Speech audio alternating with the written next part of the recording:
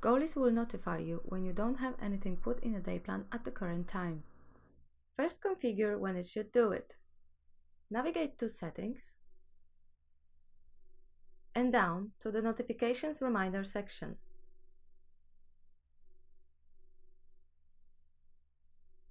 If you decide to track time after work, configure notifications allowed from 5 p.m. and notifications allowed to 11 p.m. Then scroll down and do the same for planning reminder from and planning reminder to. You need a planning reminder to notify you about the end time of the task you added to the list.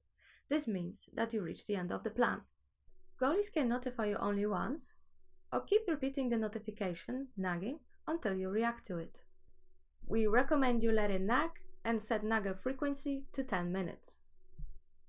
You can set the notification sound to something pleasant so you don't get annoyed by the nagger.